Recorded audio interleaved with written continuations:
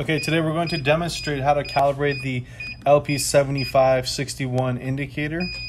So the first thing you want to do is hit the switch and print button. It will bring you to F1. F1, you have to press print to enter.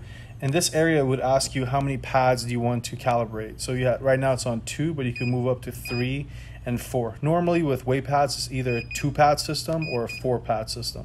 So today we're going to calibrate 2 pads.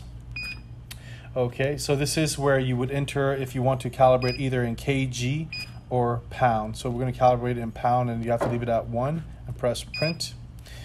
DOT, this is where you would enter what divisions you want, how many decimal points you want the scale to have. So we'll keep it at whole numbers and we'll keep it at 0.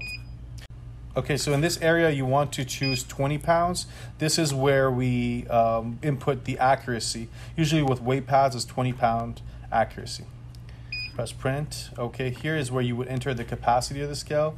You'll go up to 1 and press print. And then from here you could enter the capacity of both weight pads. So for 2 weight pads, it's going to be 50,000 pounds. Okay, so you have your F1 down. You set up your capacity and accuracy and how many pads and how you want to calibrate. From here, you'll go to F2, and press print, and you get to choose which scale you want to calibrate. So the way it works is it's left front wheel, right front wheel, left rear wheel, and right rear wheel. So scale 1, it will be left front wheel. We'll press print. We'll make sure there's nothing on the scale and press 1. Okay, once you see the countdown, it's going to go to span. You'll press 1 again. And in this section is where you would enter the calibration weight that you're using to calibrate the scale. So the weight that we have as of today is 1,102 pounds. So I need to write that in. And if you look, there's the arrows. You could go up and down or left to right.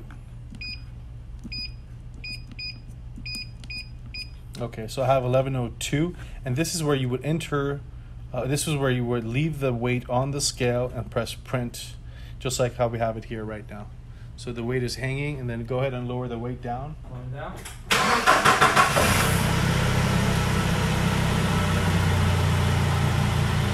Okay, so we have 1102 on the scale, and we're going to hit print.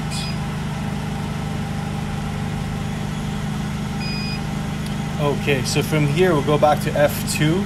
We'll enter F2 again, and we'll go up to the second pad, which is the right front wheel, and we'll press print. We'll make sure there's nothing on the scale. We'll press 1.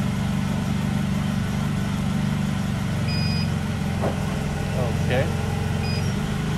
And we'll make sure we have the correct weight enter here as well, which is 1102. Okay, so from here we're going to shift the weight, and we're going to put it on the scale again on the second pad.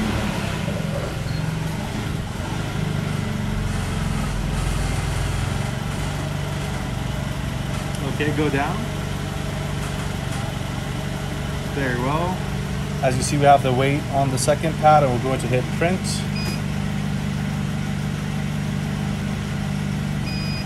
So once the calibration is done, again, we'll go back to F2, and from here to exit, you would hit check right here, or if you have more pads, you could continue on and go to the 3rd and 4th pad.